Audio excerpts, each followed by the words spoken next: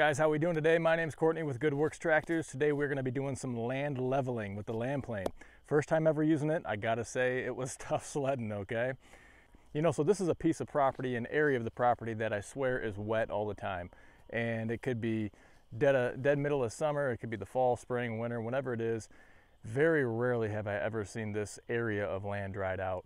And I knew it was going to be a tough go at it. And, you know, for the first time using a land leveler, I've used a box blade a lot, so I have experience with grading and that kind of thing. But, you know, the land leveler actually, it took a lot of passes, okay? And it was challenging. And, you know, there is, well, let me back up here, okay? Because my hunting lease here is on a, essentially a gravel pit, okay? That's why this property was purchased. It was at one point going to be turned into a gravel pit, and those dreams, whatever it was, just never came to fruition.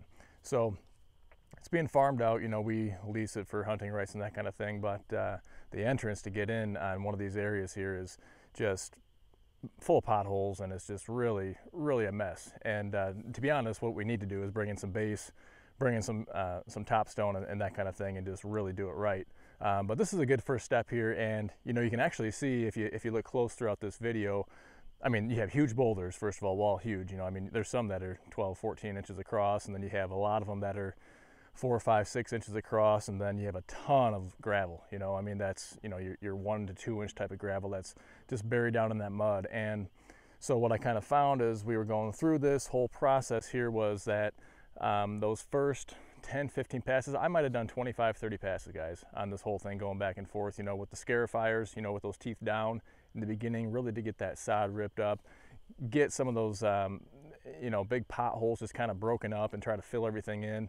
You're going to see it, that didn't really work so well because it was so muddy and so clumpy that at one point I had to get out and use a stake that got dug up in this whole process. I used that to just take out all the chunks of sod and dirt and everything that were built up in there. And so it was, like I say, man, tough sledding is about the best way to put it. And again, there's not really a time of year I can get in there when it's dry, which is when you want to do that, because things are gonna, you know, just nice and evenly flow over the front and rear blade of the land leveler there and get that nice smooth finish that you want. And so it was a little bit of adapting to the conditions there, and it probably took me 5, 6, 7, 8 passes to really get a feel for what I could do with the material that was there. And you know, I'm doing all this and I'm showing this. I even debated to put this out or not, because this isn't an ideal use of the land leveler, but it's making do, and I think it worked better than what a box blade would have done.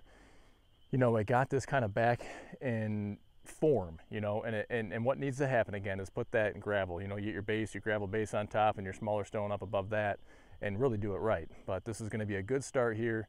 We'll see how it lasts long term. Again, you can see how much gravel is down in there. So these were about as bad a conditions as you could get for a land leveler, and I think the proof is in the pudding. This tool, I mean, it's almost foolproof, you know.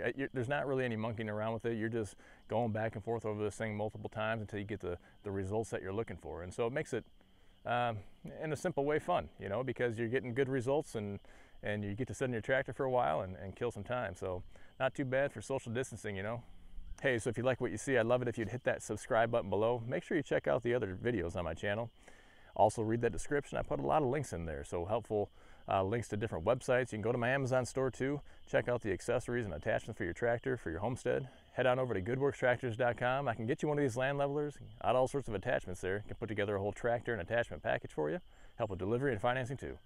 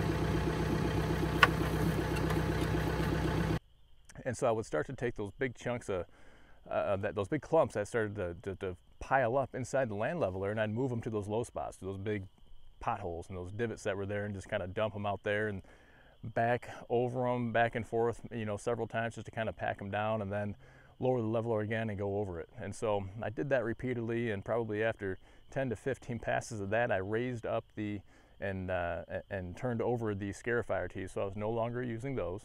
And really, at that point, what I did was just go over it, continue to go over it, and you can see that those blades are angled, right? And so the material is going to want to angle from one side and push from one side to the other side.